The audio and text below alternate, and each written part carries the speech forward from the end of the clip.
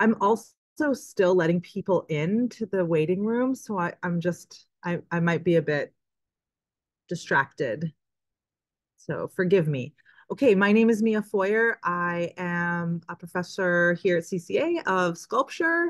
I'm also teaching the senior projects class. I'm very excited to present our six presenters today who will be talking about their practice. Kelsey Seo, Ajaya Bhatnagar, Tamara Yasmin Sobek, Daniela Cruz Pérez, Jay Morrison, and Olivia Merck. So that's the order that I was hoping we would go in. I'm going to say it one more time just so everyone can kind of compute that. It'll be Kelsey first, then we'll go to Ajaya, then we'll go to Tamara, then Daniela, then Jay, and we'll end with Olivia. Does that work for everyone? Fantastic. Okay, so the next thing I want to do is introduce our respondent, Prabha Pilar, and um, let me just pull up Prabha's bio. So Prabha, oh, and I'm also needing to admit people. Give me 1 second. All the things.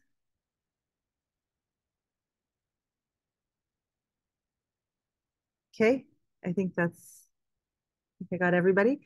Okay, so Prabha Pilar is a diasporic Colombian artist and scholar who, for the last 2 decades, has presented her critical techno-cultural artworks in museums, galleries, universities, performance festivals, and conferences around the world. She has a PhD in performance studies and a Bachelor of Arts in Intermedia Arts from Mills College. Prabha also teaches at CCA. So if any of you are lucky enough to be in Prabha's class, you know how wonderful and brilliant she is. So welcome, Prabha. Thank you so much for responding to our presenters. And I will be keeping time. Presenters have 10 minutes to present, and then Prabha will have 10 minutes to respond. If you go over your 10 minutes, that however long you go over will cut into your response time, Prabha's response time, or the sort of post discussion. So I will keep time. I'll kind of do this or let you know when you hit the 2 minute or when you have about 2 minutes left as sort of a nudge to wrap it up. So unless there's any questions, concerns, issues, we're all good. Hi, Prabha. So to be here today. Congratulations to everyone. We're so lucky to have you. All right, so we're going to kick things off with Kelsey So. All right, I'll share my screen. Okay, and I will let you know when I start the clock. Can we all see this okay? Perfect. Yes. All right, go for it, Kelsey. Hello, my name is Kelsey Seo. Thanks for attending to my BFA conversation. I'm originally from South Korea. I grew up in a loving family of 4, including myself. At age 11, when I was getting close to graduating from elementary school, I wanted to explore more than my city and country, so I decided to study abroad. Coming to the US was not what I imagined it would be. I moved to Chicago where my aunt lived, and my world was turned upside down. She had become an alcoholic and abused me. On top of that, I also had to deal with racism and constant rejection from the community because of my identity. I was devastated and lost hope. After years of suffering, I was able to escape. As much as I was happy to be out, I still had a lot to deal with. I lost my ability to express myself and had trouble understanding who I was. That was when I discovered art. I used art as a tool to communicate with those around me and myself. As I started to recover from my past, I wanted to use my passion for art to help others who might have had similar experiences as me. I wanted those people to be able to feel heard and included. I didn't want anyone to feel what I had felt, isolated and lonely. I am inspired by artists such as Willem Delvoye, Namjoon Paik, Catherine O'P, Cass Holman, and Albert Camus. These artists communicate with their viewers through interactivity, simplicity, and playfulness. Each artist constantly questions our perspective and beliefs to ask us if what we believe is true or just society's teaches. Namjoon Paik in particular is an artist I deeply admire. Through his work, he desired to create connection with others, create community no matter where you are, and give artists constant challenges about what it means to be an artist. We better keep our eyes on this banana. She's wearing running shoes. This was the first thing I heard from two cops as they escorted me to the verification room when I arrived at the Chicago airport. The yellow fever talks about Asians living in the US. As a Korean living in the US, I felt discomfort during the transition between people's perspectives from past and today. From despising my culture and appearance to obsessing over it, I became confused. I used taxidermy as a main frame for this work to represent the feeling of my identity being objectified by others, almost feeling like a trophy or souvenirs for others. The board of the piece contains the color of the skin of the banana, while the banana itself has lost its color. The other peel on the ground represents other Asian countries, specifically South and Southeast Asia, which are often being ignored and looked down on. Margaret is the name of the flower I used for this work, which means true love or true happiness. This work was created during the pandemic. I had to go back home and stay there due to the COVID. And during that time, I was able to take a break, rest, and look back at myself through everything. After many traumatic moments while living in the US, I wasn't able to fully express my emotions and felt stuck if my feelings became known. But after spending months with my family in person, for the first time in a while, I learned that I had to express my feelings to heal and truly understand myself. There is nothing wrong with expressing, instead, it is the beauty of life. The True Hero was created after a long conversation with my brother. We asked ourselves, what can we do to help the earth? After discussing possibilities, we agreed on one answer: humans should all die. All the problems of the world are intertwined, and life isn't black and white. I felt hopeless for our planet and our humanity. To share my answer with others, I decided to say my words through a performance. I created a heart-shaped coffin and dragged it into the woods. As hopeless I was at the beginning of the performance, throughout the walk, I had many realizations that gave me hope. Over the years, I had become interested in interactive art. The Comfort Zone is a series of sculptural furniture. While in furniture class, I wanted to bring comfort to both body and mind. This first piece is a book-like chair inspired by journaling. Whenever I felt like feelings were cramped inside of me, I've often found journaling as one of the ways to release them. A viewer can flip through the pages with various textures and change the angle of the book to find the perfect fit for their body. I choose to keep the pages empty to allow the viewers to imagine endless possibilities of what could fill the empty pages in their mind. The second work from the Comfort Zone series is a swing stool. This piece was inspired by the queue poles we often see at the airport or at the theme park to keep us in line. When I was younger, I found it interesting how limiting the object itself was. It limited us from moving elsewhere, and we could not touch the pole anyway. I wanted to break the limitation of the object and turn it into something welcoming and interactive.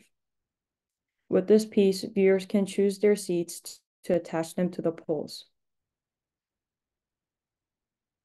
This sculptural painting is where my current vision is focused, on the value of time.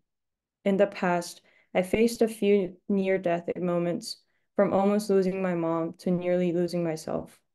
And from those and other experiences, I had a big fear of death, from having no freedom to all, I often found value in the moments others might not care about. I wanted to create a piece dedicated to those moments and talk about how the beauty of life is not something big, but it's the collection of every moment we get to have while we are here. This curved painting exposes the back of the canvas, hiding the actual painting from the public. Viewers can only look at the painting once they locate themselves inside it. The gap between the end of the canvas creates a portal to the interior and the exterior of the piece. My intention is to convey how we should cherish the moments that we think are not worth remembering. After I graduate, I plan to explore more of this world as an artist and as an individual and create more art wherever I am. Thank you so much for coming to my conversation.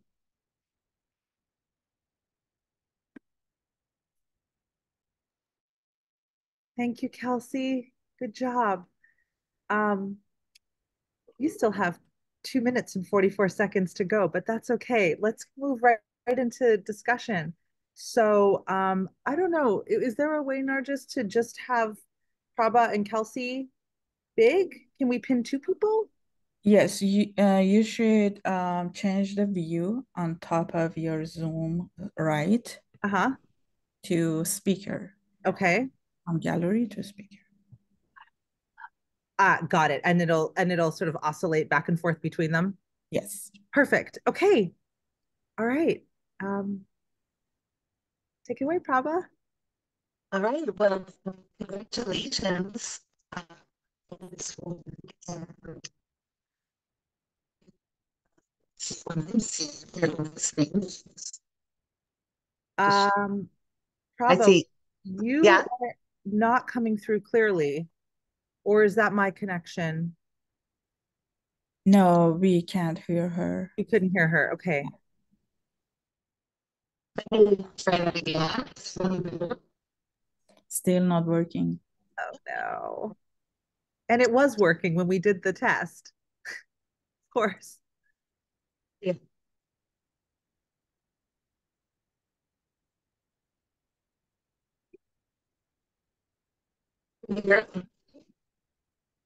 You sound like you're in a sandstorm or something. Oh wait, it just worked a minute ago. Oh, you So better. You are better now. You are hey, well, now I better. Yes. went into audio settings and changed them. Fantastic. All right, so I'm glad you can hear me, Kelsey. Congratulations on all this work. Thank you for explaining kind of how your work is rooted in your experience and the kind of factors that kind of went into shaping you at such a young age when you changed countries. Such a difficult thing to do when you're young. And I, really could see the across all these different mediums that you're working in, there's a real sensitivity, and you can see, this kind of there's emotion, there's feelings, there's inclusion, like the journal chair, how someone can enter your world. Also with the untitled piece, how someone can enter your world. I was wondering, uh, when you select the medium, what determines what medium you're going to work in? I usually start out with wood because that's the material I'm most familiar with, but I also believe that wood has a lot of flexibilities and it's a living material, so I find it very interesting to work with wood. And I add different media as I continue to add more ideas into it. And I saw that you did the True Hero performance, and I have a few questions about that. Is that the first performance you did? Yes. And what was your experience like while you were, from what I understood, you were dragging this heart-shaped coffin through the woods. I'm not clear if you were by yourself or if you were with somebody, but how long did that piece go on, and how did it feel to be doing that? I was with a group of students with Mia Feuer, Professor Mia Feuer. We went on a trip to install our work in the nature, and the piece was about 5 minutes long. And I during that time I was in a moment where I felt very stuck as an artist, and Professor Mia really helped me um kind of break through those tough moments, and that's how I was able to come up with that performance piece. So I felt very relieved afterwards. Fascinating. That's really fantastic. And I would love to see more images of that piece, and uh, also more images of other pieces so I could have, for instance, more of a sense of them in the round. Um, and, you know, different viewings of them, perhaps even with the chair, like someone sitting on it. But just even seeing that image, it's really poignant, and to, it says a lot. It's when you are making a coffin of a heart, you're kind of immediately, by doing that, you raised all of these questions. Where does the heart go? How do we grieve? What do we do when our heart has been broken? Um, and how also can we transcend those situations? Oh, this was in the snow. I'm seeing someone writing in the comments.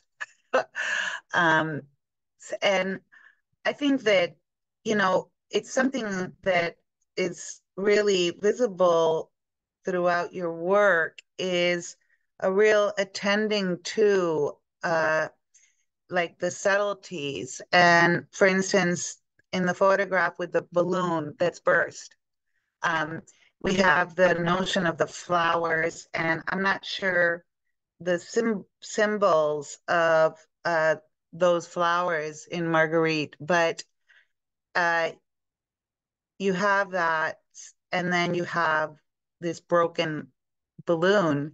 And there's a lot of sensitivity and a lot of different readings that can go into that work. Could you speak about that piece a little more? Marguerite. Yes.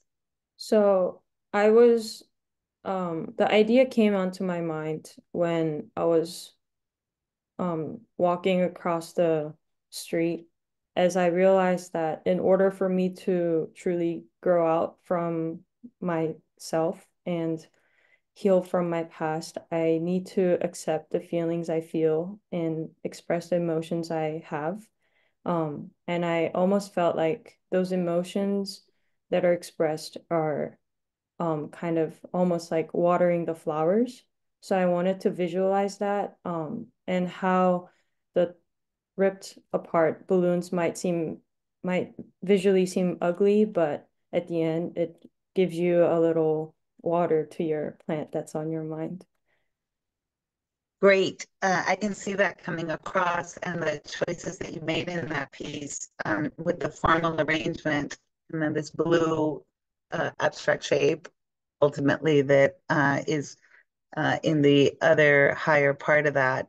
And, with this passion that you have for art, and where would you like to see your practice go now that you're going to be done with your undergraduate education?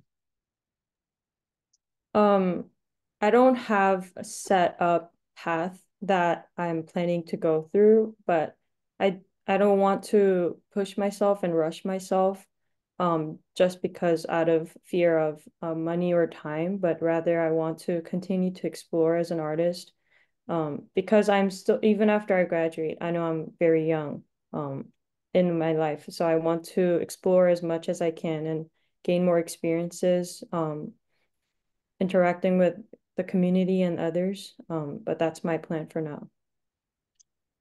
Great. I think that's a great approach, and especially when looking at one of your favorite artists, Nam June Paik, and the incredible amount of work this person made over their life, and their approach to working in different mediums, which you showed in the work, photographs, performance, sculpture, three-dimensional work, experimental, trying, different kinds of objects like the swing stool, or where you're really thinking about comfort and how to provide comfort, and comfort for whom. And so going back to the artists that you're inspired by, who work in different mediums, especially Nam June Paik, and really seem to have a theme that was elaborated in deeper and deeper iterations. And I can see how, with this passion that you have, it seems to me that a lot of your work also is about healing. And as you're going through your journey of healing and of creatively working and making your pieces, continuing to experiment, continuing to make objects that resonate for you and resonate for others, continuing to experiment with taking those objects out of the studio and into the world. I am a sculptor that became a performance artist, but I'm in my studio right now, but it's all started final 30 seconds with sculpture.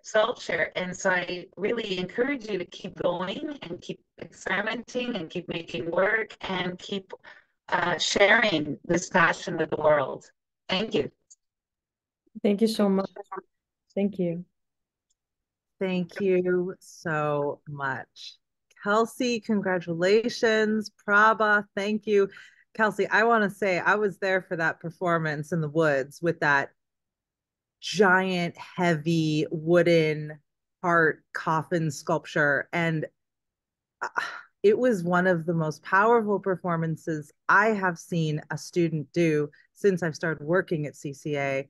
You were out there pushing that thing around in the snow, barefoot. It was extremely heavy. You wrestled that thing. It was brutal and powerful and emotional. And I know there's a video of it somewhere, and I hope you, I don't know, I'm not sure where that leads, but I just yeah, it was a good one. Thank you. Okay, next up we have Ajaya Bhatnagar. Hello. Hello. All right. So same thing as Kelsey. I'm going to start the clock in a second, and then Prabha will respond. Okay? Yeah, let me just share my screen. Okay. Can everybody see it? Yes, go for it. All right, I'll start. Hi, everybody. Good afternoon. My name's Ajaya, and I'm an individualized major, and I have a double minor in ecological practices and history of art and visual culture. So I'll start by talking a little bit about myself. I was born and brought up in New Delhi, India, and I've spent 18 years of my life there until I moved to San Francisco in January of 2021 to do my bachelor's in fine arts.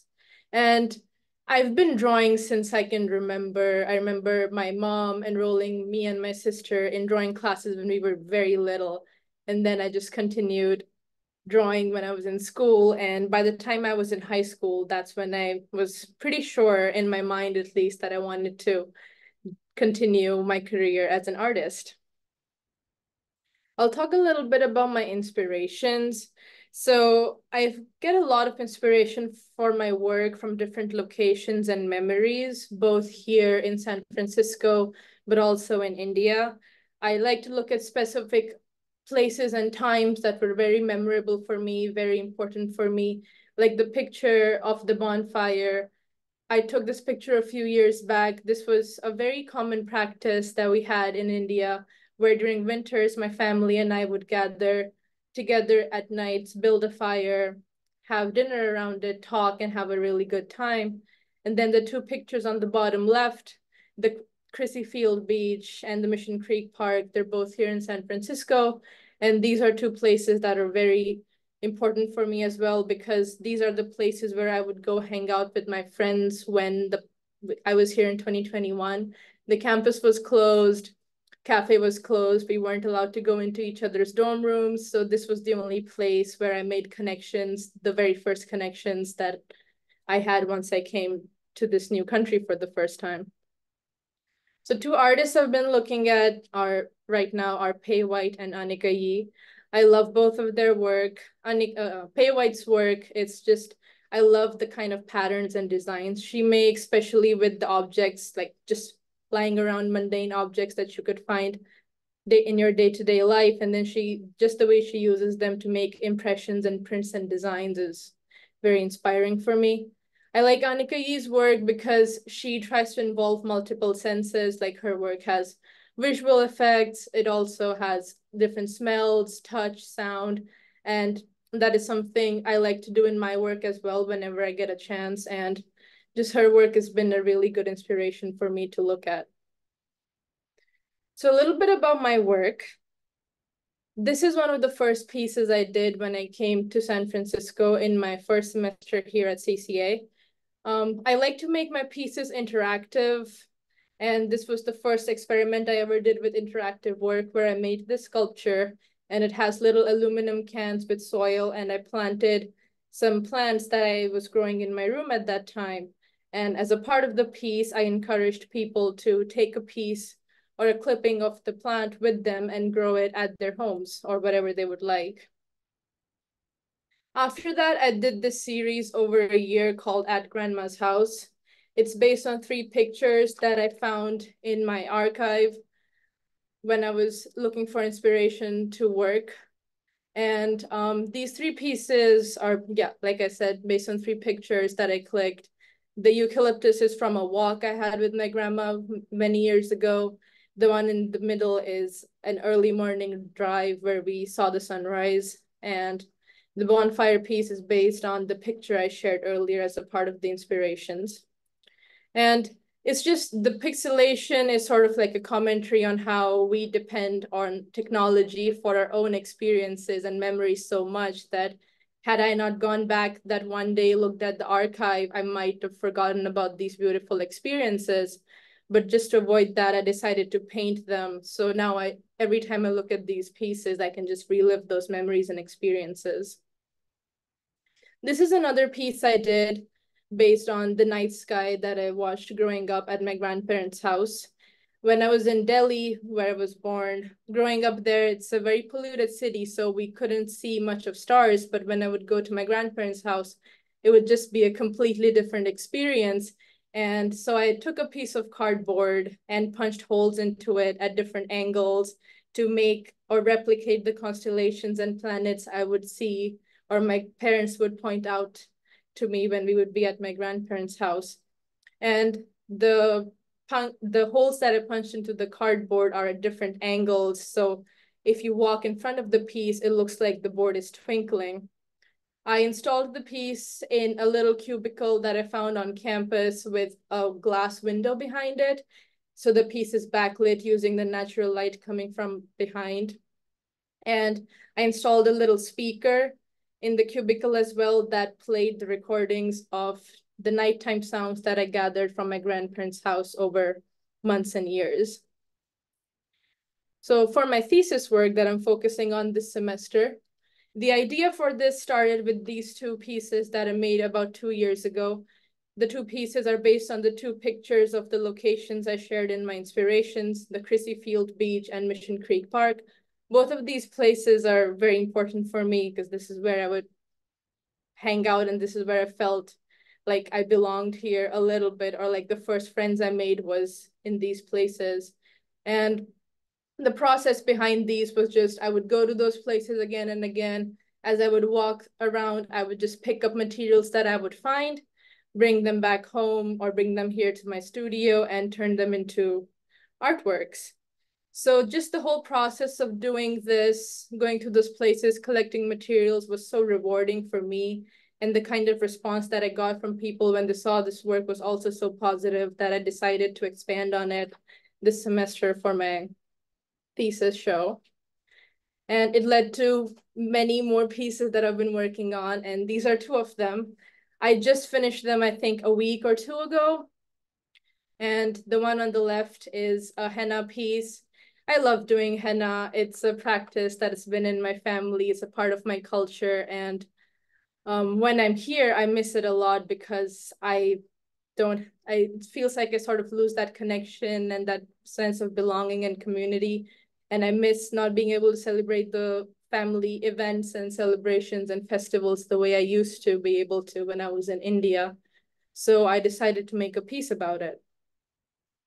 And the piece on the right is a mandala art design that I made, and then I embroidered it and mounted it on wood. I started doing embroidery last summer during the summer break when I was struggling a lot with some physical health issues, mental health, stress, homesickness, and I couldn't go back home. So I started to teach myself embroidery to keep myself occupied, to keep my mind distracted. But that time also reminded me of a similar experience I had in my first semester in January of 2021, when I was dealing with similar stress, homesickness, cultural shock, and a lot more things at that time. And mandala art was something I started back then to help me cope with stress and to meditate and keep my mind off of all the problems that were going on in my life at that time. So I decided to combine the two, mandala art and embroidery, two different things that helped me get through similar experiences, into one piece. These are two pieces that I'm currently working on. These also deal with similar topics, like my different practices I've picked up for coping with stress, physical illness, mental health, and everything else. The piece on the left is about different plants I have in my room. I love plants. I have around 45 plants in my room. So the process of this was I collected leaves and I rolled them into clay, fired the clay to make these little sculptures that I'm combining. And the piece on the right is sort of like a collage of different practices I picked up, like embroidery, punch needle, mandala art, paper mosaic. The clay tiles have impressions of different medications and old paintbrushes I used. But yeah, so my entire body of work will be on display from April 24th to 26th at the CCA Campus Gallery. And I hope everybody can make it, not just for me, but for all the other artists. We've all put in a lot of work this semester and for the past 4 years into making our work and putting it out there. And yeah, thank you so much. And I would just like to thank my professors and all their guidance, and my partner who's here today. And he's just been such a great support system through all the tough times I've had. And more like the biggest thank you to my family who's not here today, but hopefully they'll be watching this later sometime because it's crazy late in India right now. But thank you so much for all the sacrifices they've made to help me get here today. Thank you. Thank you. Thank you so much, Ajaya. All right, Prabha. All right. Well, thank you so much for sharing not only your work, but your stories about your family and about what's so deeply meaningful to you. I really see Ajaya across Prabha, all. Yeah. Prabha, your audio is still very unclear. I'm not sure what you did to change. You changed a I didn't. It went wrong, and I have it Uh, let, is this any better? No. How weird. It was working. That is better. I'm not actually doing anything, but it's better. It just got better. I don't know. Maybe we just roll with it. Okay. Okay, is this, you can hear me? Yeah. Okay. All Okay. right. Sorry about that. I don't know why that's happening. I just want to share how I really saw an amazing, amazing commitment to real materials, to real materiality, to really going and working with these different elements, whether it be soil and aluminum and plants, or embroidery and textiles, or sand, or across all of these different works, there just seemed like a real commitment to going deeply into the materiality that you're working with and making physical work with it. Super interesting work, and you're able to achieve very different effects. And I was really interested in your relationship with materiality and how you work with different materials, particularly in response to and in ways that really help you move through challenging times and challenging moments. And what I saw in the work is how you're able to really reconnect with really embracing your culture and embracing your sense of belonging and embracing your sense of community. And I was wondering if you could speak a little bit about your relation to the materials you work with. Yeah, I mean, like you mentioned, the materials I pick, I sometimes struggle a lot to find the ones that I resonate with the most. But I think materials are just, for now, something that I feel like I'm a little limited to because of just the resources I have, but I try to make the most of it. And I think materials are just, I'm sorry, I'm like totally blanking out right now. Could you repeat your question once more? I saw all of these ways that you take a material, like you took cardboard, you made holes in it, and you were able to create a beautiful night sky that follows your own ecological principles and is backlit by natural light. So it's a great way to capture something from memory when you were at your grandparents and able to actually see the night sky, not in the city of New Delhi, but and transmit that through materials. And across your work, I see that you're able to take materials and communicate completely different things that really connect back to your culture, your memories, and your experiences.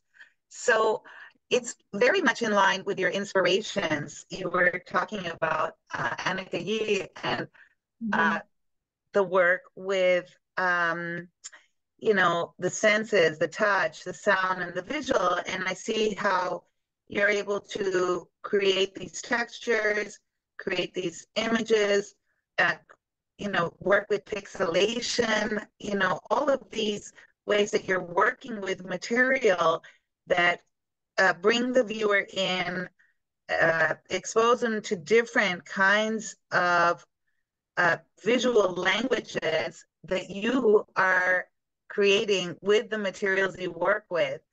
And so I was just I'm kind of really excited about, and I think it's very successful how you work with materials and how you're able to work with all of these different materials And through all of that, really share the world, your world of memories, your world of community, your world of belonging, and your real culture. Mm-hmm. Yeah, thank you. And oh, go ahead. Yeah. So I think it was just the original idea, like the first two pieces I made from the beach and the park. The way I approached those pieces were just finding materials and turning them into pieces. But then over time, a lot of my professors were like, this work is great, but you have an entire life back in India that could also be represented through materials. But I was like, I can't bring those materials here. So professors like David Huffman and Mia, they both like really pushed me to think outside the box and be like, well, just because you don't have the material here doesn't mean you still can't share those stories. So I just went crazy trying and testing different materials. Some worked, some didn't. A lot of these pieces, like there's other pieces underneath them layered because I was trying a different material, but it just didn't work for that piece. So I would just scrape it all off and start something new on top. Yeah. Yeah, and I think those layers and that layering and those attempts and those experiments and trying to work with new materials and trying to invoke kind of a memory landscape that way, and being very experimental with it provides so much resonance. It's like as you're layering, all of it's there, all of it is there, and it just creates a lot of resonance in the viewer. And it just creates this whole world that the viewer can join you in, and it's a real invitation. One of the things that you talked about was being interested in interactivity, and how you were experimenting with that in the trash can piece.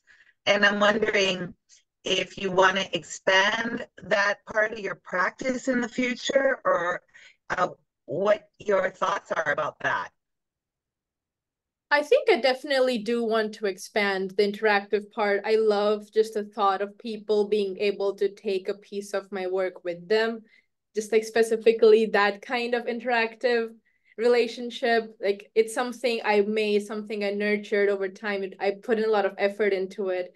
And I just love that somebody else can have a piece of it and have their own interpretation to it.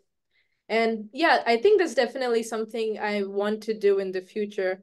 And I'm still working on one of the pieces for my thesis, in which I'm thinking of writing a lot of poetry based on different parts of my different times in the past 4 years, and then having multiple copies of it that people can take with them.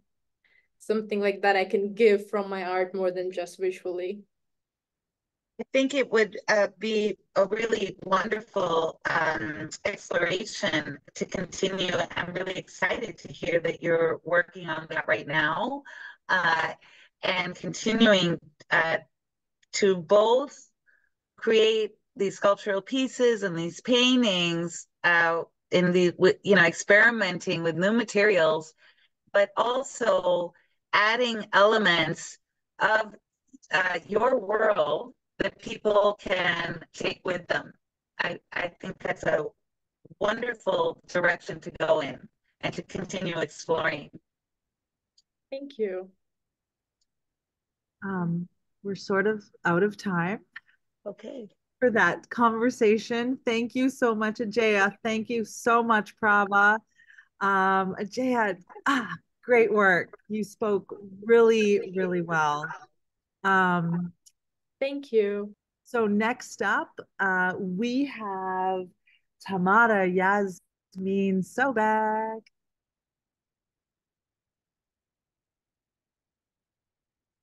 All right. Hi, everyone. Can you see my screen? Yes. Yeah. Perfect. Okay. Go for it. So, hi, my name's Tamara. I use she, her pronouns, and I'm an individualized studies major. I'm primarily a weaver and a screen printer, and some of the themes that I work with are repetition, reiteration, and pattern, the domestic environment, vulnerability, intimacy, abject, demolition as a symbol, my relationships, both romantic and with my family, generational and personal trauma and healing, and just utilitarian cloth and its history and significance to me. So when I came to CCA in 2019, this was the kind of work that I was enjoying doing the most. But then I had to take a leave of absence in 2020, which ended up being great because the pandemic hit and I got to be at home for that in Buenos Aires. And yeah, the pandemic in Argentina was, the quarantine was pretty strict, and I really needed to find an outlet or something new to learn to cope with it. And that's how my relationship with textiles began. I taught myself how to embroider, and I started making iterations from drawing from my illustrations and translating them into threads. And I enjoyed it so much, and it was such a beautiful coping mechanism for me. I embroidered from the morning to the night every day, and it's just, I think, the best thing that I got out of the pandemic. So when I came back to CCA in 2021, I started taking textiles classes, which I didn't even know was a possibility for me before the pandemic. And this is one of the first weavings that I made. It's woven on the TC2, which is a kind of jacquard loom. And this piece also includes the chess pieces that I used to learn how to play chess. They used to belong to my grandfather.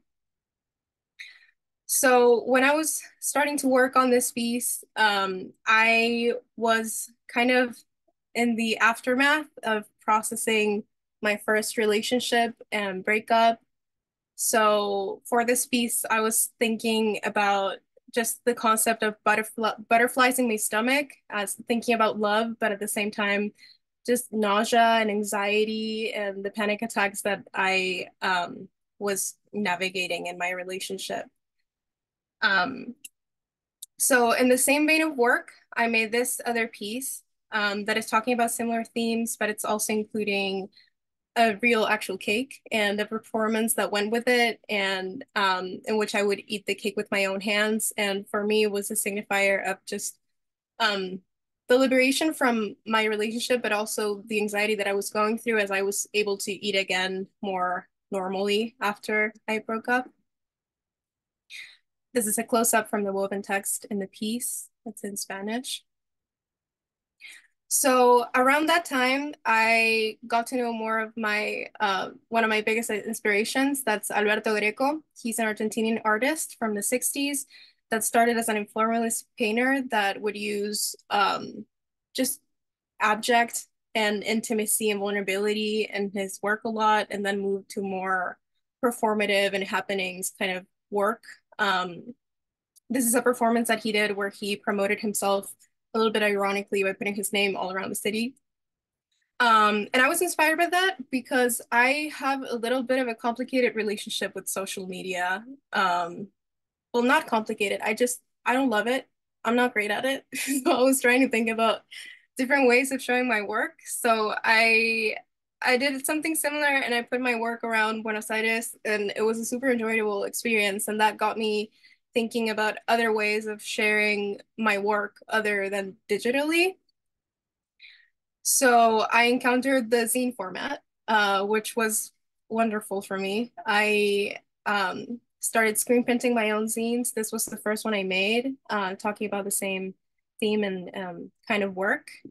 And the zine format really allowed me to show more of my process and details, and also to write a little bit about my work. So I really enjoyed it. This is another zine that I made that is absolutely different, but still super enjoyable to make for me, which is just a zine about my cat and my morning routine with my cat and my night routine with my cat. I had just adopted him and I was obsessed with him, as you can tell. And yeah, this was stylistically was drawing from my first few screen prints that I made in 2022.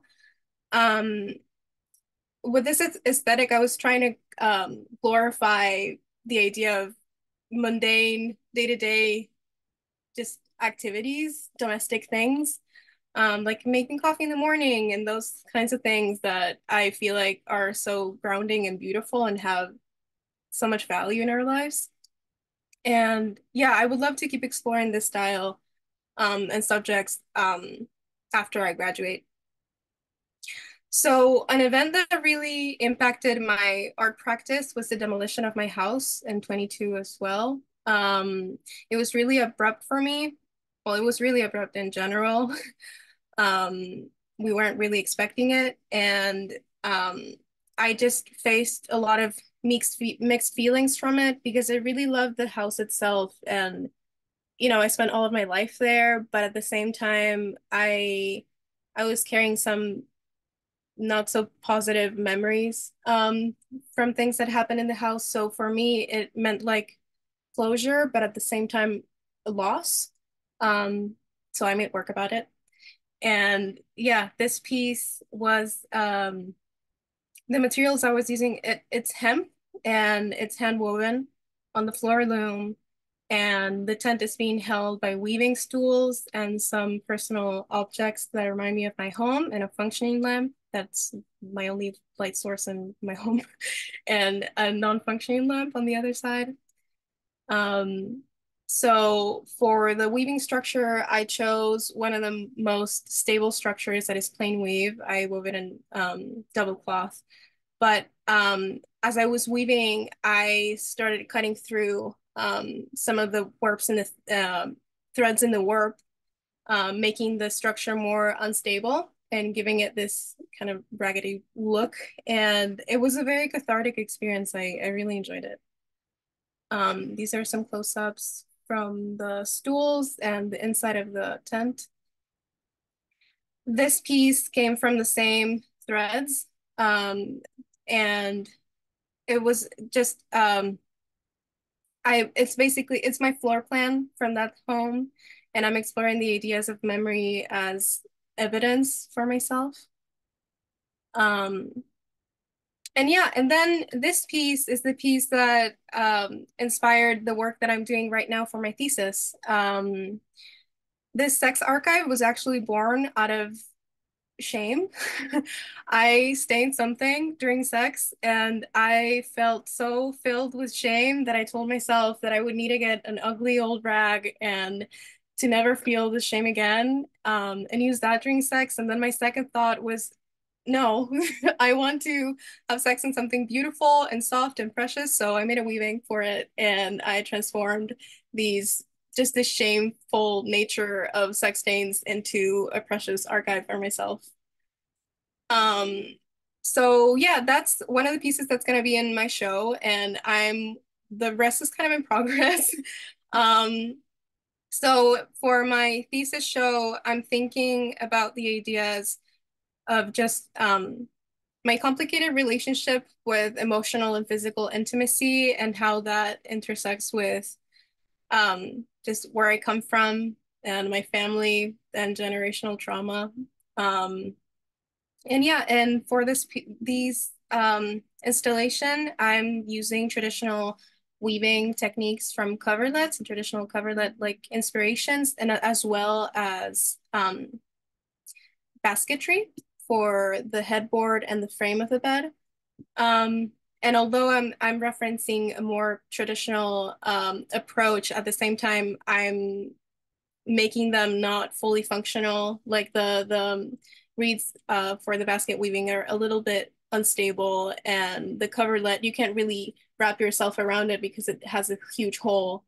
So those are some of the ideas that I'm navigating with it. And it's all hand dyed with natural dyes. It's all indigo, logwood, and madder root. So yeah, my show is called The Stains in My Grandmother's Nightgown, and it will open on April 24th. So yeah, thank you everyone that took the time to be here and everyone that has supported me through my journey for me to be here today. Thank you so much, Tamara. That was incredible. Your work is so powerful. Prabha, I'm sure you have lots to say. Take it away, honey.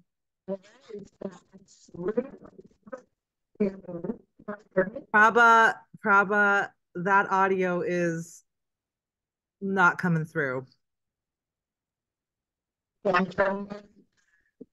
Maybe leave and come back? How about now? Yes. For some reason the mic doesn't work. But if you can hear me now, I will go on. I mean, it's not great, but it's better than it was 10 seconds ago. Okay, that's so strange. All right, so I really want to congratulate you on this work and on this move into textiles and weaving and dyeing and creating and all of this creative exploration.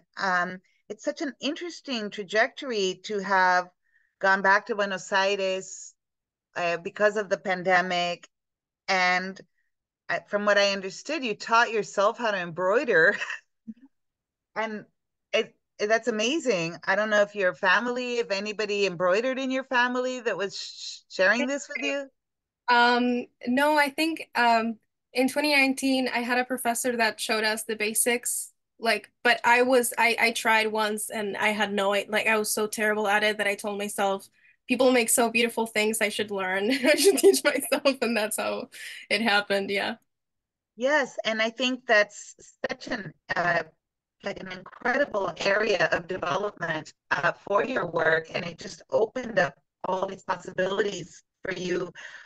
What I really saw across all these different pieces is how you really share.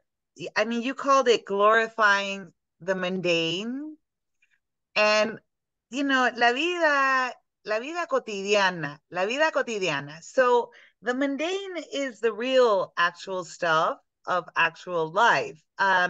You know, it's not the big abstractions, it's the very real day to day that we go through living on this planet together, and how you're able to take these experiences, in Mi casa que ya no está, for instance, that piece, and the sex archive, and all of these, like Paso de Mariposas, a Vómito, these are the parts of the mundane that many, many, many of us share. And these kind of experiences are shared, and how you're able to capture that and be super creative in making these pieces, and putting it out there for the public to reflect on and to resonate with is really, really successful. It's really working. And then to be able to build, this piece that you both everything together. Mi casa que ya no está, how and the way that you made those forms and collected that stuff, I think it really resonates for many of us whose casa que ya no está, right? Whether it's a physical house or a cultural house or a community that we were in or a country we're in, or all of these things, que ya no está, right? That is no longer. And it's really exciting to see these, the colors, the shapes, the forms, the techniques that you're bringing forward and introducing and building in your work. And adding all of these conceptual elements to it. It's really fascinating to take something that's inspired by shame and transform it. And I was wondering, while you're doing these pieces and sharing these pieces, what for you, what are the directions that you really see that you want to continue exploring? First, I wanted to thank you for your response. That's really wonderful. Thank you so much. I appreciate it a lot. Well, the direction I'm really excited about my senior show. I'm still working on it, so I want to see what happens with it, but I'm starting to become very interested in the format of the bed. Like I'm thinking about what different beds of different times of my life could be like, and just I'm super curious about just the object of the bed, and it's something that I'm just starting to get in and that I still need time to reflect on. But I mean, definitely I'm gonna keep weaving. um and yeah. I want to mention there's been a lot of performances done with beds in the street, and because it's such a resonant and cotidiana, it's so mundane. The bed is just such a mundane part of life, but also a loaded part of life. And there's been a lot of performances, even including in Buenos Aires, done with beds. And I saw that, in Tan Tan Hermosa, where you had the real cake, you did a performance. And I'm wondering if in that performance you were eating the cake, and if you also want to explore performing amidst your weavings or your textiles or your works. Yeah, I would really love that. It's something that I think about that I haven't done in a while, but I'm definitely thinking about for the future. Yeah, performance is a great medium. Yeah. So I encourage you to look at some of the work that's been done with beds, particularly in public places, and see where exactly you want to continue, develop that within that framework, and to continue sharing these very vulnerable moments with the public in your own ways as you're doing, and like continue developing, both your storytelling that's embedded in these pieces and the ways that you are embedding it, and uh, experimenting with zines, also how you're able to share your work if you're really turned off by social media, uh, to be able to share your work with the public. There's still so many formats as you did, but hanging pieces in Buenos Aires or sharing zines. Yeah. I'm wondering if you're going to continue that too. Oh, 100%. Yeah. Yeah. Yeah, my plans after graduation are basically going home to Buenos Aires again. And one of the first things I want to do is find a place to screen print again, because I really need to have access to that again. Yeah, it's really important for me. Hey, wonderful. And Mia, I'm wondering how much time we have left. There's another 2 minutes. If Tamara, you have any questions for Prabha? Well, I know that you're an international artist as well. Do you have any tips to someone that's just starting out, or post-graduation tips? I mean, I'm someone that yo soy colombiana, and I've lived in 10 countries as an adult by now. Um, and my main advice is to connect wherever you are with other artists that are as excited as you are about the mediums you're working with.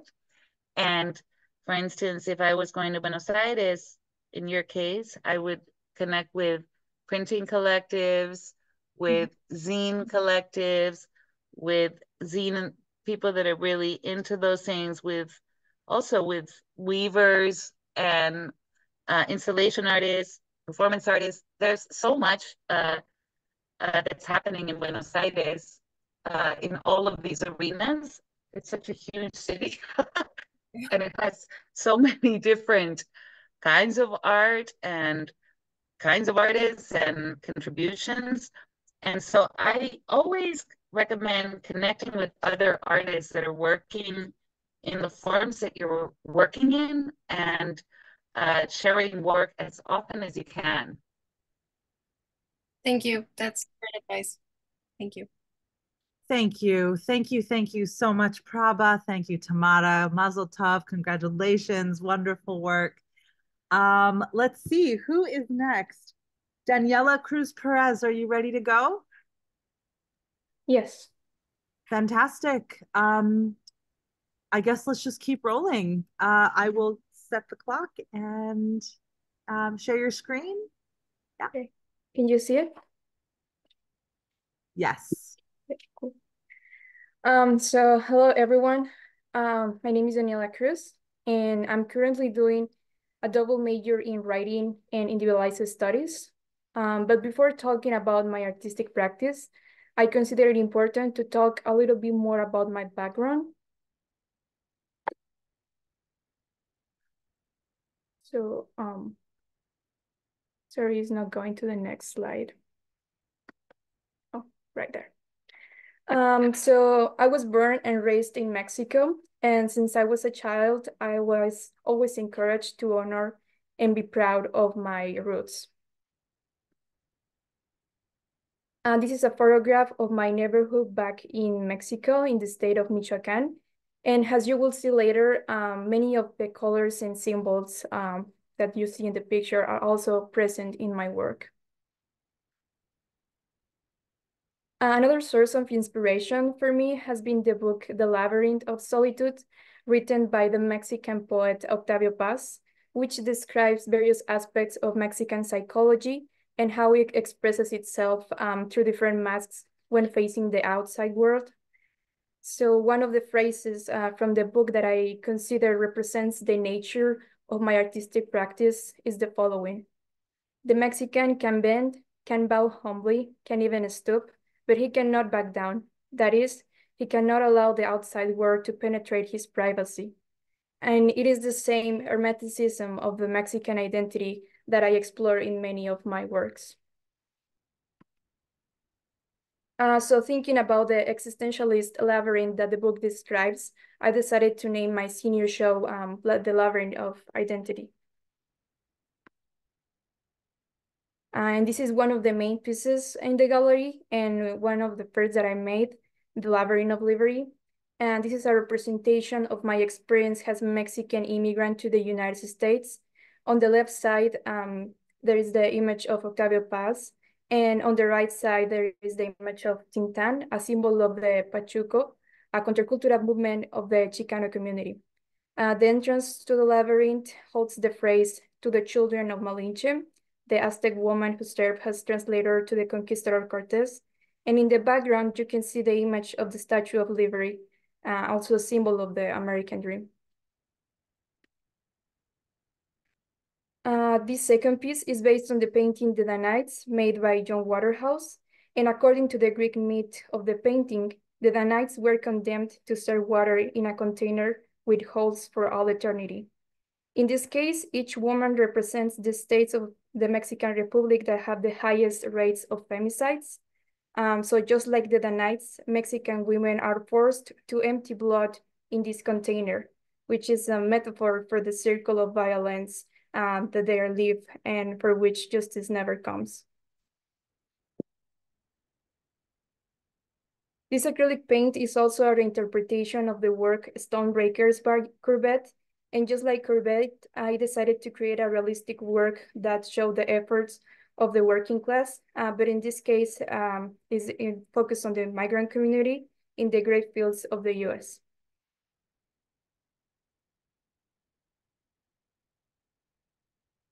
And as I had mentioned before, I'm also doing a major in literature. So some of my writings have also been the motivation for my work in the Individualized Studies program.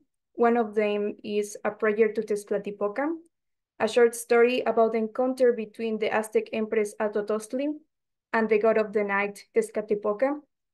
and has she asked him for help to save her people from the Spanish conquest.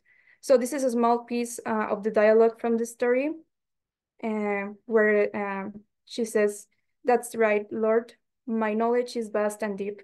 I know that as generations passed, our people will perish under the command of men of steel. I know that fire and disease will consume us. I know that our faces will change, and we will no longer be able to recognize ourselves in our reflections. They will make us replace our beliefs, and you, O Master of Duality, will be nothing more than smoke in a mirror." So from that story, I made this sketch in graphite of one of its scenes, and from which I later made a painting in watercolors. So I was exploring the same idea first on graphite, then on watercolors. And finally, I also explored the same scene on digital media. At this time, I began to further explore the possibilities of digital art in Photoshop. And I created also this self-portrait where I try to illustrate both my role as an artist and as a writer.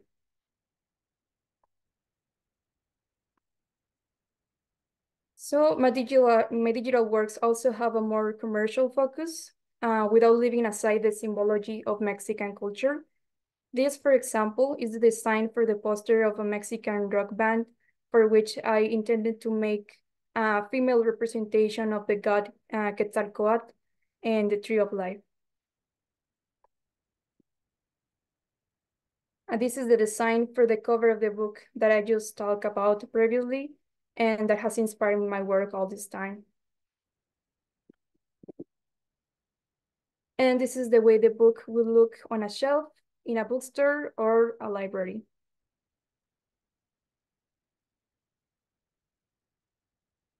Currently, for my thesis in the illustration program, I'm working on the design of 10 labels of Mexican drinks. Each label is in turn based on a legend that explains the origin of such beverages. For example, this is the label of pulque, and according to the legend, the brightness of the moon comes from the pulque inside it. So the rabbit protects the pulque, while the tlacuache, a type of rat, tries to steal it and sometimes succeeds. So according to the legend, that's why the moon has different phases for each time of each occasion in which the tlacuache has been able to steal the pulque from the moon. So that this is how the label will look on a bottle. This is how it will look. And also on the back side, there is the label that explains the legend and also has some words to promote the product.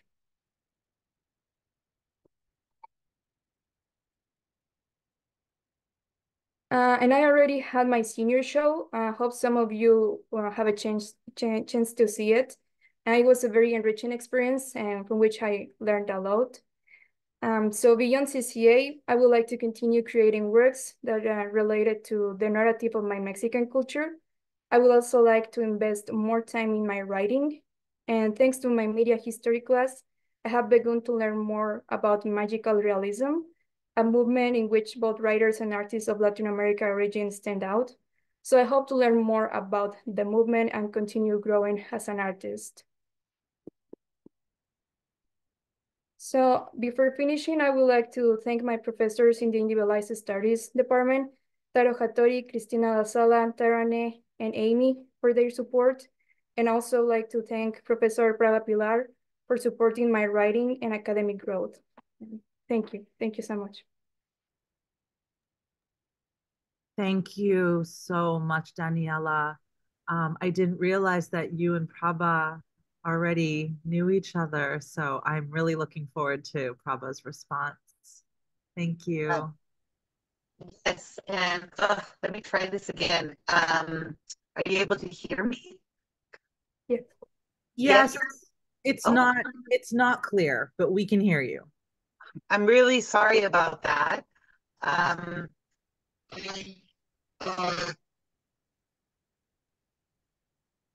really want to.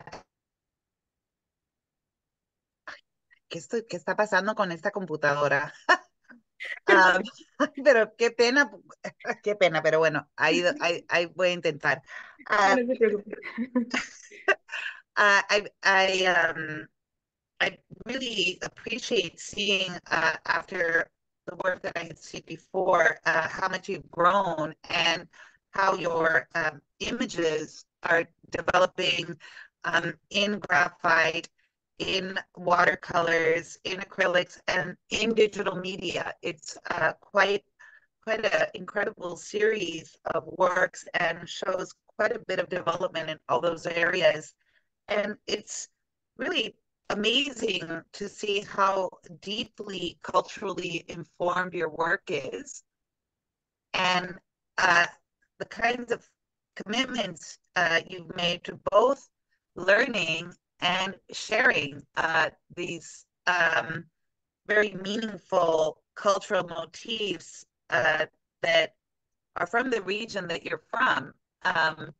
And, you know, learning about them, making the work, and then sharing the work with the broader general public. I am wondering, having seen your writing and just getting a glimpse of that with the prayer that you shared a little bit of, I'm wondering how how do you see the relationship between your visual work and your writing? For the relationship between those two, I feel like usually my writing is something that inspires what I'm gonna work on my paintings. Also, the things that I've read are a source of inspiration for my paintings and my artworks.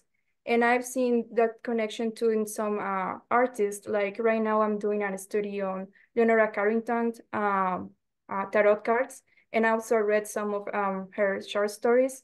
So I feel like that connection of those artists between what they're writing and what they're creating, it's something that inspires me a lot, and something that I find very interesting, and that I'm also find that connection in my work, like how I'm doing like this connection between creating or painting something that is based on what I just described on my writing. I have a number of books myself, including by Laura Esquivel and many others, that combine the text and the image. And I saw that you really combined them in the pieces where you made the labels based on Mexican legends, where you did the image and then you wrote on the back of it. And I really want to encourage you in finding these ways to combine both your visual work and your textual work, and you know, the laberinto, like the way that you're created this painting, you know, the labyrinth that you created, and the kinds of symbols that you put into it. It's just like really profound to be able to take works that are so well known across Latin America, and kind of put your own touch on it. It's profound to put that painting, Un Sepulcro, that where, you know, you put your own touch on it, that's really looking at something very contemporary that's happening right now with the femicides, and how you put your interpretation on it, and being able to put contemporary moments, or particularly your contemporary interpretations, onto these very well-known pieces, no? And doing that successfully and sharing through these forms your ideas and your concepts, really sharing what you think is important for us to be looking at, and also the great pickers. And it's like sharing this landscape that you're inviting the public to reconsider, to revisit, to experience alongside with you. Yeah. And that's coming across really well. And it's really interesting because I wasn't familiar with your visual work. And yeah, and I'm not sure, I didn't see the senior show, but perhaps I'll be able to see it. Um, the kinds of visual works that you're making and the digital, how you're working with color and form in those digital pieces and continuing that work. And I'm not really clear if you're working with moving image at all, or if not.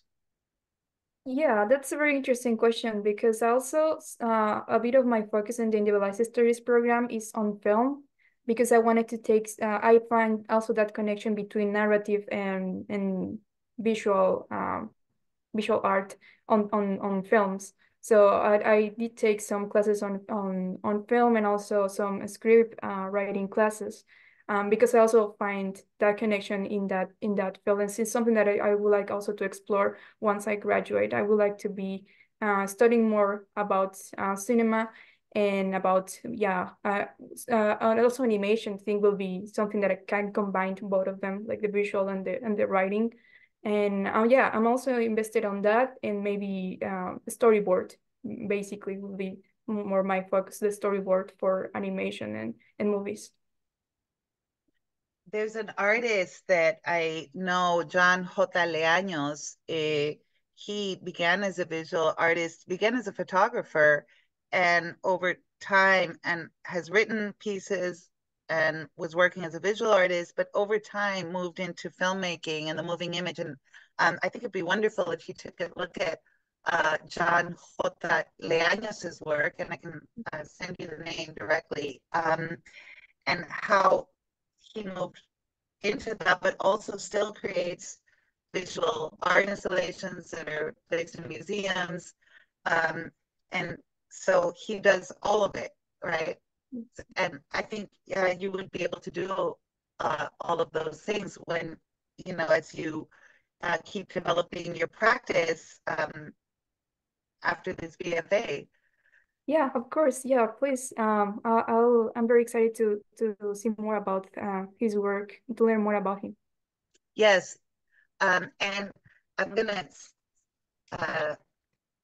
put that in right now. It's Leaños con E, and you can easily find their website and their work online. And yeah, it's really exciting also that somebody was sharing with you magical realism and the work of the Latin American boom in literature, and authors like Juan Rulfo and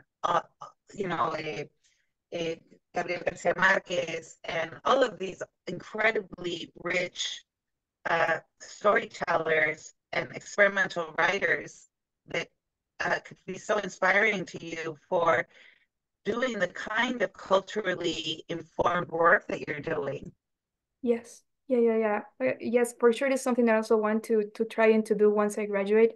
I would like to invest more time on my reading and learn more about Gabriel Garcia Marquez, Juan Rulfo, Rubén Darío, all of them to feed more my work. Fantastic. Did you have any questions about any recommendations or anything at all from me? Not really questions. I'm just very happy that you were able to be on my BFA conversation, and thank you for all your advices. I'm very happy that we just traveled from Argentina to Mexico in this BFA conversation. and yeah, I'm very happy to see that Latin America is present and that we are creating all this work.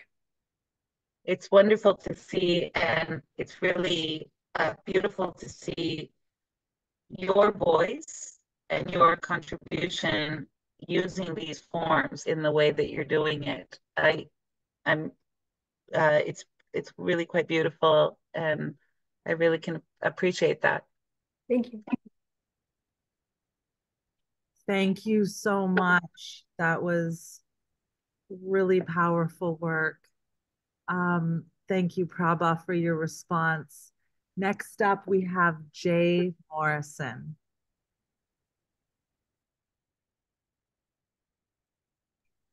Can we see this? Okay. Okay. Hi, my name is Jay Morrison. My pronouns are they, them, and I'm a individualized major. I mainly work in textiles though. And so, okay, I didn't have it selected. So first up, in terms of inspiration and where sort of I get my motivation from, these are my animals. This is my dog Rosie and my cat Chandler, and they basically keep me going. They're my everything. And my dog keeps me like allows me to go outside and be out in nature and hike. That's her favorite thing, so it's become something I do as well. And then my cat is just full of personality. He's very anxious, but he's also very active. So both of them keep me very occupied. And I've related to animals. I've fostered animals my whole life. I've just been around animals my whole life. And currently I foster guinea pigs. I haven't been able to do that though due to being in college, but that's a love of mine.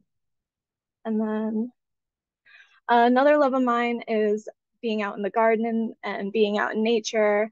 And this is my garden I take care of where I grow flowers and natural dyes such as zinnias, poppies, cosmos, and marigolds and yarrow. And then on the other side, we have ecopantha, which is just all around my garden and pops up around July.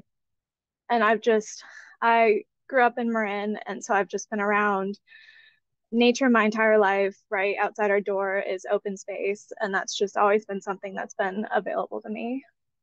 And then in terms of artists I look to, this is Alexandria Massey, who is a textiles artist who mainly crochets. She dyes her work using natural and synthetic dyes. And with these two pieces works in particular, she blows up things that are in her garden to like a bigger scale. And yeah, the spider is made up of little like crochet doilies that are then pieced together to make a big giant spider.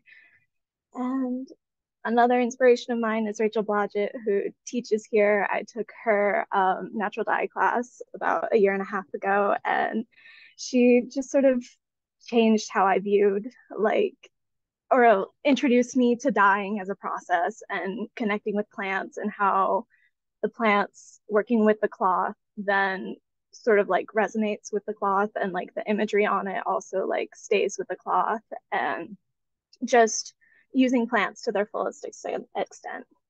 And so on to early works that I did. This is a ceramic piece I did of a cake with a ridiculously big candle. The candle can come apart from the cake. They're two separate pieces. I used to bake a lot. I don't as much anymore. I'm vegan now, and it's hard to transfer it, but I wanted to use ceramics as a way as I would when baking and just sort of like bake and cook through ceramics and also make it kind of silly with a big giant candle. And then I took a sculpture class where this was my first time crocheting, and I was really obsessed with bubbles at the time, just the colors and shapes and like reflections of bubbles. And so I made a piece sort of like how like I would perceive bubbles and like through my lens, what bubbles are through my lens, and just focusing on the colors and the reflections and texture was another big one. I wanted to make something that people would want to like squish. And then this is relating to my thesis work, but this is my guinea pig Chewy, his full name Chewbacca because he looks like Chewbacca. He passed away in 2022, and my thesis work was a lot of mourning, but also celebrating him, and then sort of becoming a little obsessed with guinea pigs and everything related to him. But this was the first piece I did, which is a like undying flowers relating to him to sort of like help me process and sort of help me get through what I was feeling at the time. And each flower had its own meaning for me, but also has their own flower. So some flowers for me were like looking towards the light and sort of trying to like focus on the good things. And then lavender for calmness. And then pink tulips mean love, and blue tulips mean inner peace. And then the doily at the bottom is something that's been passed down in my family. So just making something that is intended to be used and like continue to live on. And then these are little ceramic sculptures I made of my animals so that they'll always be with me and I can always take them with me, and sort of shrinking them down so that they can always be with me and making them all the same size when my dog, my cat, and my guinea pig are not the same size as each other. And just little things about them, like my dog's tongue sticks out because she doesn't have any teeth, and my cat, that his arms out is his favorite sleeping position. So just little quirks they have that are then permanently in ceramics. And then this is, it's right here in the background, but it's a woven piece I made out of cotton, and the pattern is designed by me. They're little dandelion greens that then make up a bigger dandelion green, which dandelion greens are at least my guinea pig's favorite snack and a lot of guinea pigs' favorite snack. And just the idea that it's seen as a weed, but it's so important to like me fostering guinea pigs. And it's just become like, I've become obsessed with the idea of a dandelion. And then it's the first layer it's dyed with is dandelion greens, and then it's synthetically dyed, and then it's dyed again with onion skins. And then this is a big guinea pig bean bag I made, and it's another thing of like blowing up something that's small and just making it big and making it so that people want to like go up to it and like touch it and just see it as this cute thing. But what's like painted on it is things relating to guinea pigs and relating to my animals, and also like things I care about, like my roommates' names are on there, and like my animals' favorite foods are on there, and just making a big memorial of all the things I love and care about. And this is naturally dyed with kutch and then iron painted on to make the kutch darker. And then this is a dandelion flower I made. I don't normally focus on the flower itself. I focus only on the leaves. So I thought that was funny. So I wanted to, for once, focus on the flower. So this is a floor piece that just grows up from the ground, and it's all naturally dyed, some of which are marigolds that were grown in my garden. And yeah, I just wanted to focus on the flower rather than the leaf. And then this was like the main point of my thesis project. It's my guinea pig's face. It's pretty big, but it's I want to focus the idea of taking little bits of something and making it into something bigger, and like piecing together all those little pieces into becoming something else. And these are all synthetically dyed, or the fabrics that have print on them were thrifted and secondhand. And I wanted to focus on how fluffy he was, because he was a very fluffy piggy, and just bringing back florals and the garden. And yeah, and then this is a close-up of like the textures from it. The other thing I've been trying to embrace is like little mistakes here and there and letting them shine rather than trying to erase them or forget about them, but like embracing them. And then plans for after college. I plan to take like a little bit slower. I feel like I've been just blasting through life, and I just need a little break, a little time to like find myself and what I like to do and just breathe. And then I'd like to foster guinea pigs again, because that's very much a love of mine. And I just got a loom, so I'm very excited to weave on that for the first time and continue exploring natural dyes and diving more into textiles. Like the moment I'm learning how to spin my own yarn. So it's a process I'm really interested in at the moment. And then once I'm ready, I plan to get my teaching credentials so I can teach elementary school art and do that with my life. And then thank you. And here's my animals again. And that's my Instagram. Thank you. Thank you, Jay. That was great. Prabha, go ahead. Okay, I hope you can hear me. Um,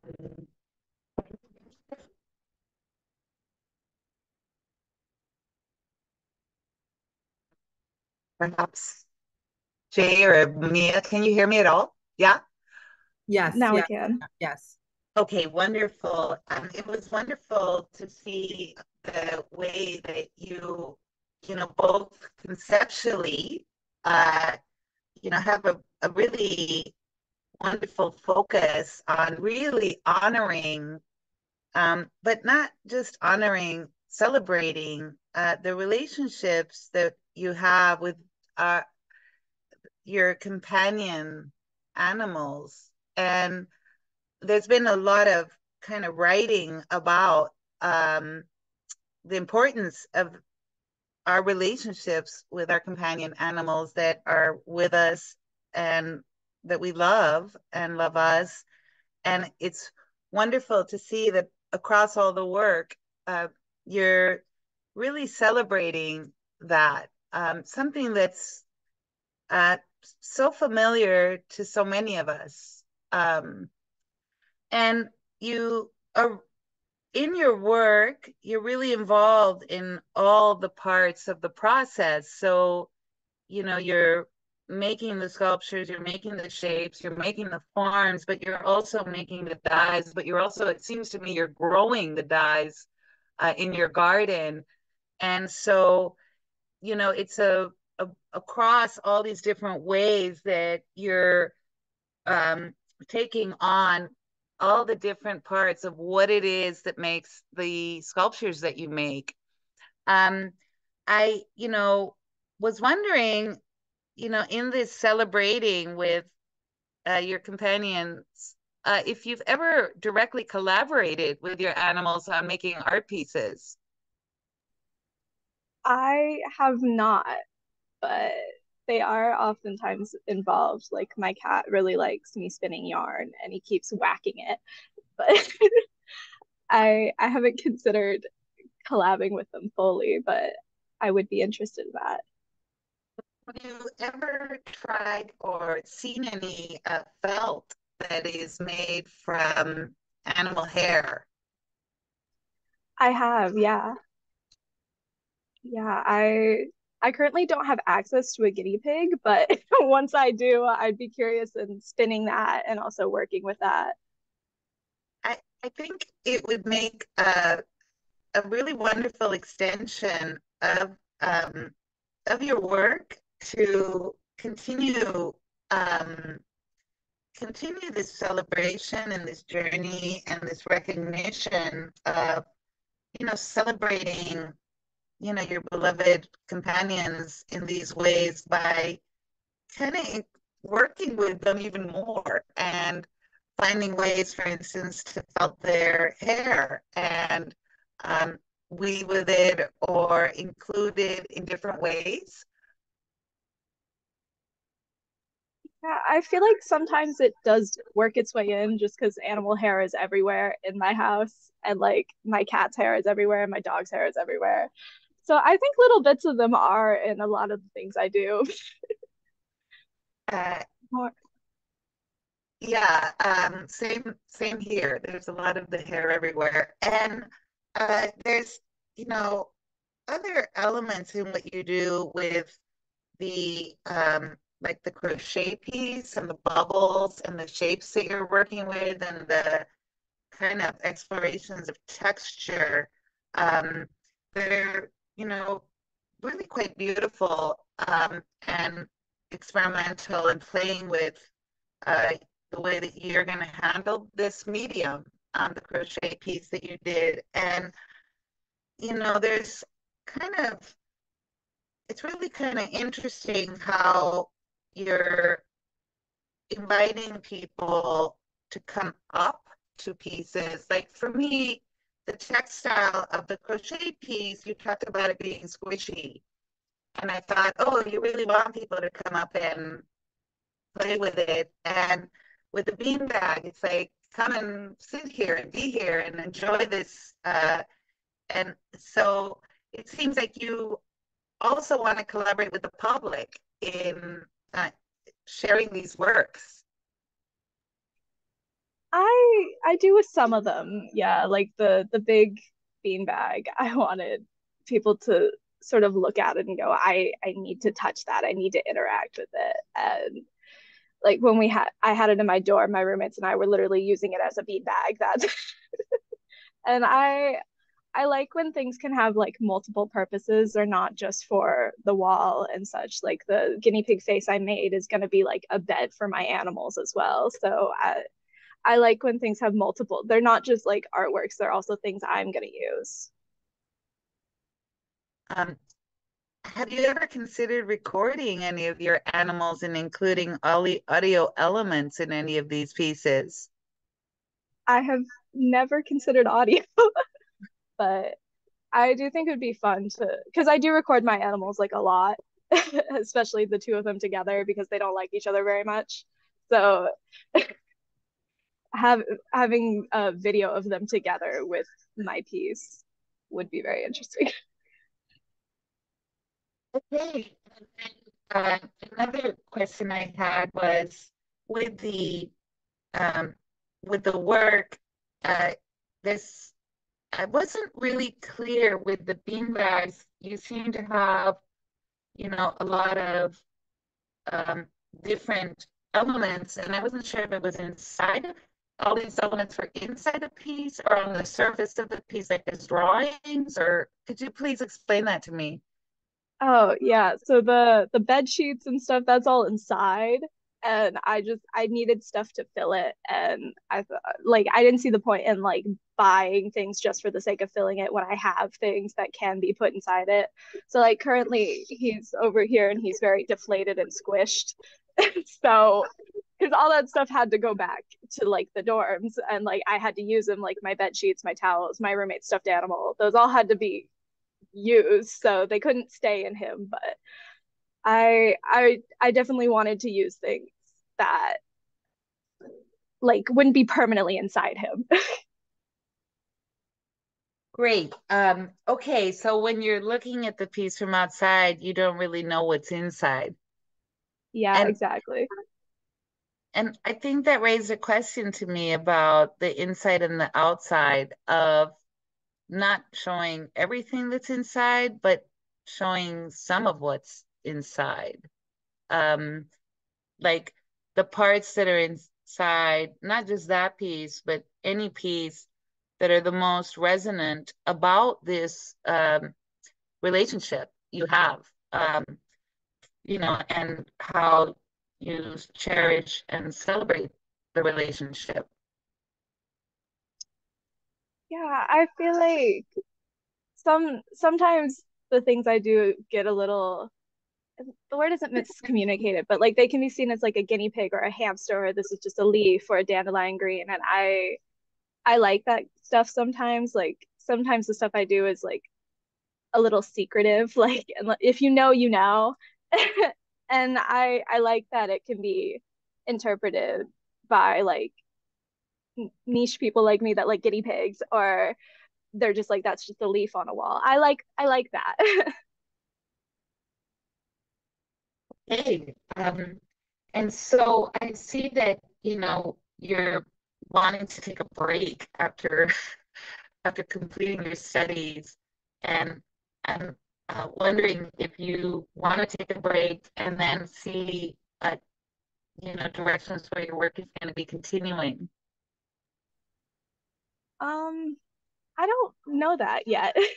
I need a break for a while to just like think about my life and just slow down and like weave for fun and crochet for fun and do all these things that are fun, and then figure out later what to do with all that if I'm going to do something with it, and just explore textiles as a medium before really diving into it again. I am thrilled to hear that because I've been an artist for decades, and sometimes I really just take a step back. I will quickly swing that over. So I just make all these drawings for me. I do stuff for me that's just for fun that I don't share with the public because I need to recharge my own practice or my own self or my own heart or my own being. with things that I do for me that are just for fun.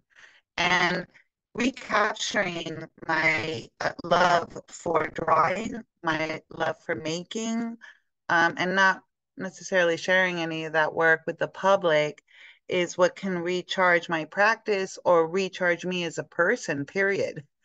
And so I think it's wonderful to recognize when you really need to take a break and you need to take a step back, but that you have these tools and these techniques and these knowledges that you can just elaborate on your own for yourself and have fun doing it.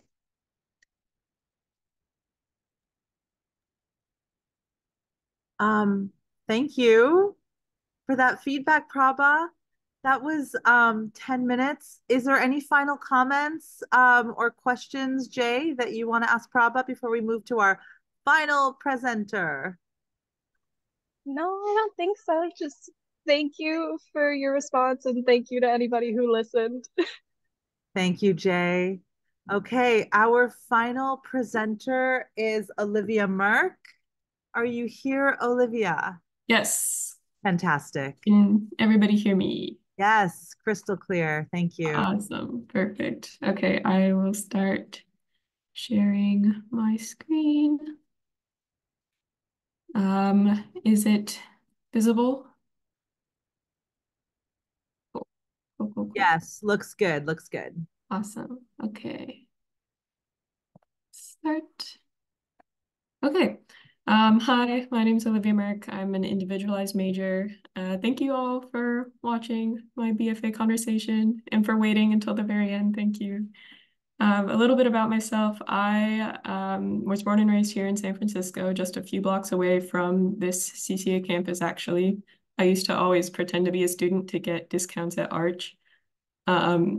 This is me in the backyard. I pulled the sheet of paper over my head to keep the sun out of my face.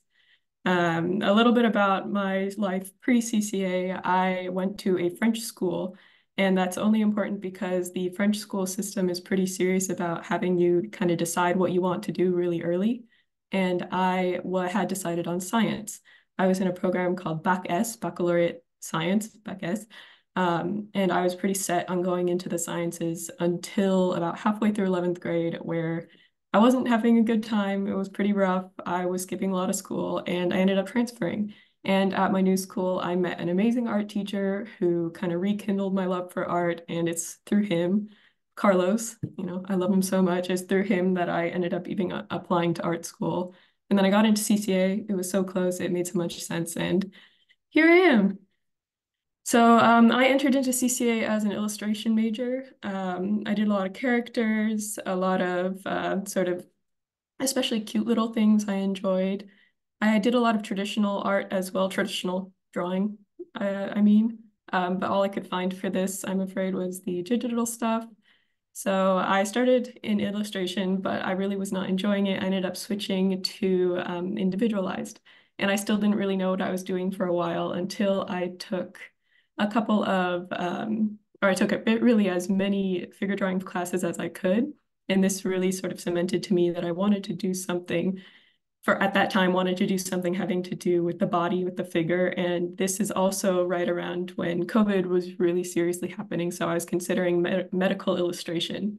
I thought it would be something useful, not that I should have been judging everything like that, but at the time I was for myself. But even this, it's not easy to get into medical illustration from an art school. You do need a science background.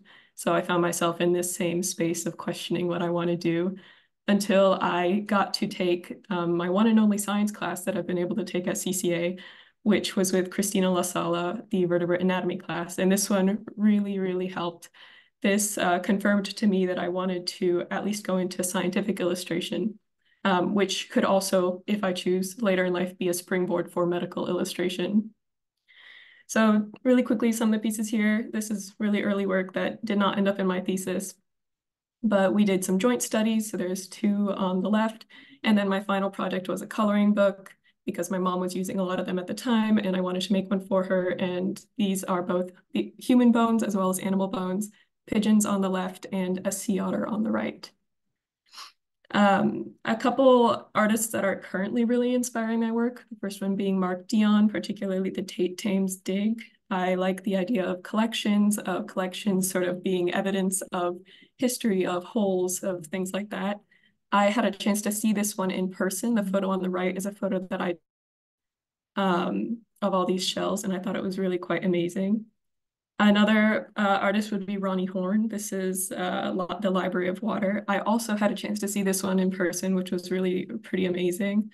This is a piece in Iceland, and each of these columns are filled with melted ice from different glaciers all around the country, a lot of which don't exist anymore. So it's in some ways very ecologically beautiful, and in other ways very ecologically horrific. And I think this is another really interesting example of especially how artists are able to sort of bring especially ecological concerns into the forefront of sort of your thinking in a way that maybe like a standard scientific text might not be able to do. And I think it's something that it's really impressive that artists are capable of. The last person would be Gemma Anderson, who I reference a lot. And she wrote an entire book, very sort of manifesto-esque, about how drawing is a very important part of science and how it can be seen as an epistemological thing in of itself. So a few things here. She works with scientists. The one on the left is speculative evolution happening within a plane. So it's these sort of things becoming other things throughout a plane. The one in the middle is isomorphogenesis, which was sort of the idea of morphology, in this case, spheres between different creatures that maybe scientifically have nothing to do with each other, but can hold a lot of interest for an artist. And then the last one on the right is about string theory, which I've tried to understand, but really has evaded me, so I can't say much more on that. This is where my work that I show in my thesis really began. I had a chance to go to Ballybough in Ireland, to the Byrne College of Art for a semester. The school is actually that tiny little sort of building with a tower in the photo on the left. It was one of the most amazing experiences I have been able to have, and it really changed my outlook on my art. And this is what I ended up doing. So a little example or a little process snapshot. I would look for things, particularly in this case, this is showing some golden flatwinkles. I would arrange them in the way that I want to draw them. I would do a sketch, then I would trace that sketch, and then I would transfer that tracing with transfer paper to hot pressed watercolor paper. And then I would do all the coloring with watercolor and colored pencil. Then I would scan it and bring it into Photoshop, clean up around the edges, then bring it into InDesign to do the formatting. And I end up with this.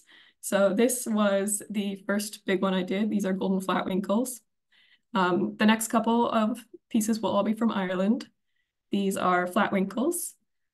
This is a bunch of mixed shells, including razor clams, top shells, more flatwinkles, an auger shell, a cowrie, limpets. These are what I was told they call mermaid purses. They're actually egg sacs, egg casings. The one on the left is a skate, and the one on the right is from a dogfish. And then crabs. I really enjoy crabs. I had a chance to go to a beach that had a whole bunch of crab shells and broken off pieces. And this is one of my favorite pieces from that trip.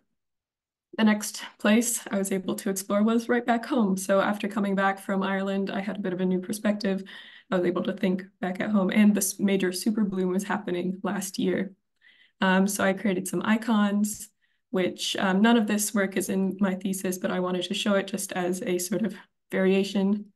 And this was something that was especially interesting. I was working with thinking about accessibility with scientific illustration. So I made a bunch of dry etchings that would be touch sensitive. So you could touch the flower and sort of experience it that way.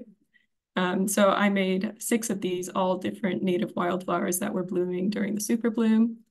Then I was working on a little bit of my digital drawing. This is an apple branch from my backyard. And then some plain black and white drawing. So this is just a simple black and white drawing of some propagated plant cuttings that I had growing in my room. The next place I was able to be was Madison Beach in Connecticut. I was visiting a friend for her college graduation, and she brought me to a beach that she used to always tell me stories about when she was a kid. I had never seen it, and it was a pretty cool experience to see that different part of her life. And from here, I have these slipper shells, which she called boat shells, and I also kind of call them boat shells. So I had to keep remembering that that's not actually what they're called. The process is the same as the ones in Ireland. Next are these jingle shells, and if you hold a bunch of them in your hand and you jingle them, they make these beautiful little noises, so hence the name. The next place and the most recent sort of like amazing, like wow in my face experience was in Iceland. I had a chance to go on the Midnight Sun Summer Abroad program in Iceland, which I was mostly thinking about rocks the entire time. And this is Petra's Stone and Mineral Collection, which is a place that we just stopped at around the trip on the island, which she was just an amateur scientist and enjoyed collecting. She was just an avid collector her whole life and had an entire garden full of specimens from pretty much the entire island.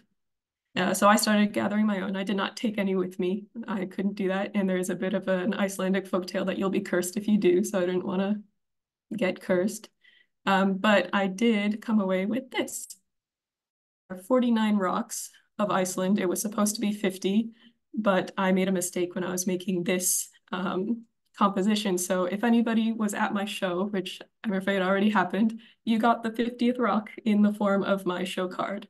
So you got a little piece of it, and I hope you took it home with you and enjoy it. So that's the 50th rock. I then came back here for last semester and this semester, and I had a lot of time to spend with friends, which was really lovely. I made some more pieces. These are 2 sets of acorns, one with caps, one without. These are all from Healdsburg in Sonoma County. And then a bunch of dried leaves. I have a class this semester that's just walking around and sketching, and I've been enjoying seeing all the different leaves that fell, that have been falling recently, especially with the weird perennials of San Francisco.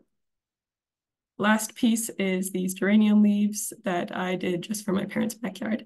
And then really quickly about my final show, I thrifted and got a whole bunch of old frames.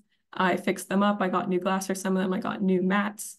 And I put all my pieces in there. I also had a small thing at the side with some of my research material, including the book by Gemma Anderson, the artist I mentioned at the beginning, and some other people, along with some actual specimens that I have collected and I have kept, including the mermaid's purses. And then I set it all up, and this is it. And it was sadly the first week, so I cannot invite anyone there anymore, but thank you to everyone who did come. And I am going to get certified in scientific illustration. I've been accepted into a program in Monterey Bay, and that's what I'm going to be doing next year. So I'm all set. Thank you. Wow.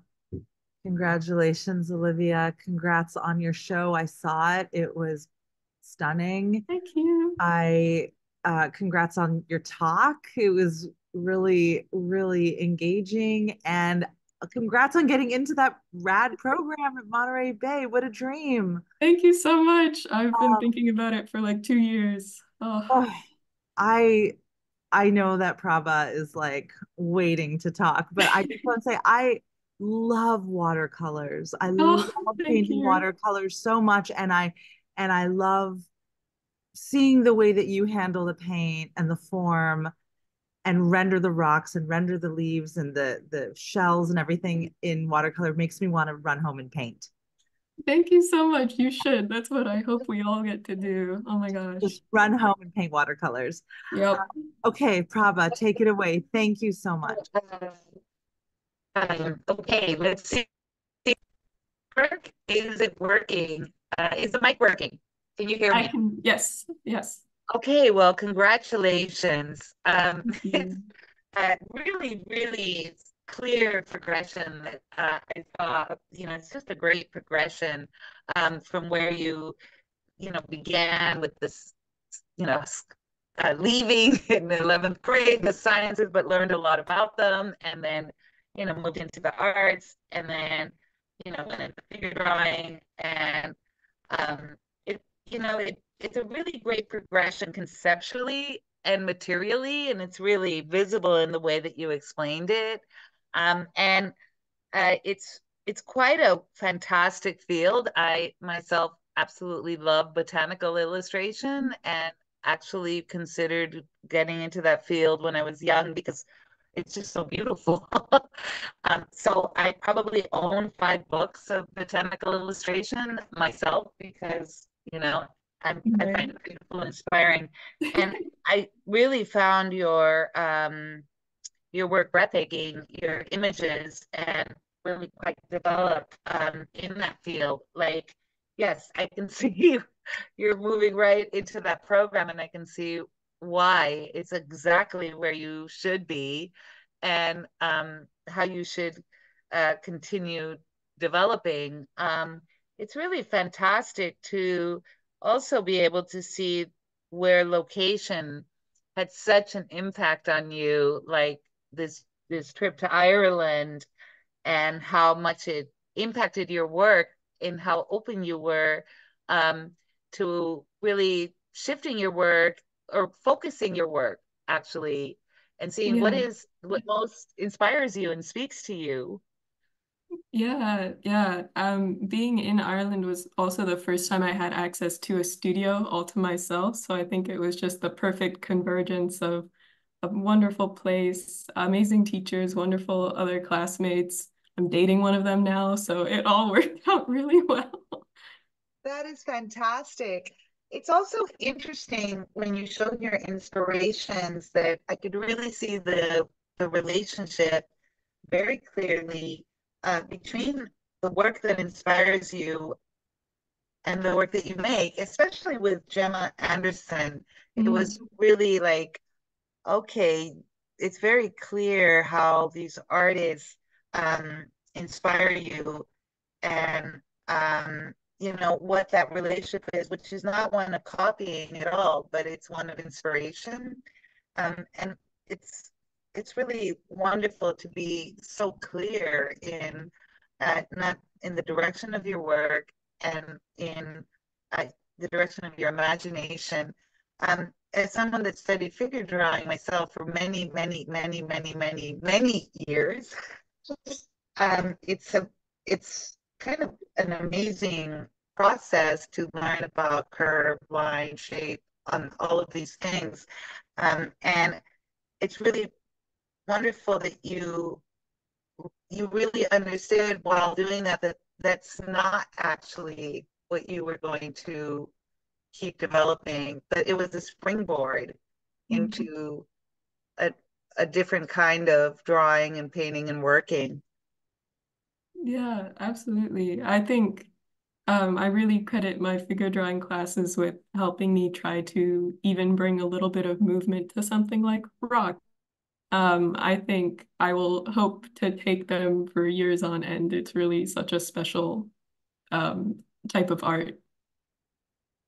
Yes, and it's the combination of science and art requires the artist knows something about the science. And it sounds like in your case, you have that combination, something about the science, so able to conceptually grasp, the materials you're working with in the sciences, and then be able to do the illustration work. Thank you. Yeah, would you say that that's true in your case? I think I don't try to value the scientific terminology more so than what I would just learn by sketching. I think they're both equally really important to me, because I think there are things that I by drawing something that maybe even reading it in a book won't quite tell me, but they're both equally important. And I really wish like that kind of experience of the world to everybody, because it's helped me really observe more and think more and spend more time with plants and such. And it's really sort of changed the way that I go outside, which has been really nice.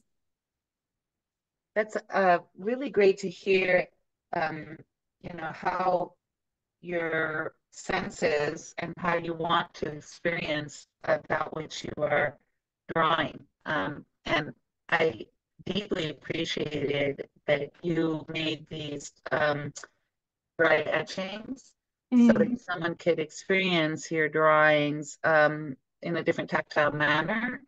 And I was wondering if you're also going to continue making work like that. I would really love to. I've tried before, but it didn't quite work out to get in touch with the Lighthouse for the Blind here in San Francisco, and I'd love to continue to try to do that. Hand dry etching pieces is not very sustainable for trying to make like something that could actually be used by a lot of people, but I would love it if in the future I could work together with people who have the right equipment to make pieces like that. Fantastic. I'm sure that you'll be able to make those connections as you're going through these further program. There's a lot of uh, programs in the Bay Area and California, that you could connect to that work around that kind of visual and tactile work, and for people who are, either blind or their sight impaired or their sight is different, right? And Yeah. so I think that's really exciting and encourage you to continue that part too. Well, Yeah. so really congratulations on this incredible progression and then following your dream. and, Thank you. and then really continuing so that you can get into exactly the field that you see yourself fitting into, and that really is your dream that you want to intersect with. Um, Congratulations. Thank you. Thank you so much. All right. Well, that concludes our BFA conversations. Thank you so much to our brilliant presenters.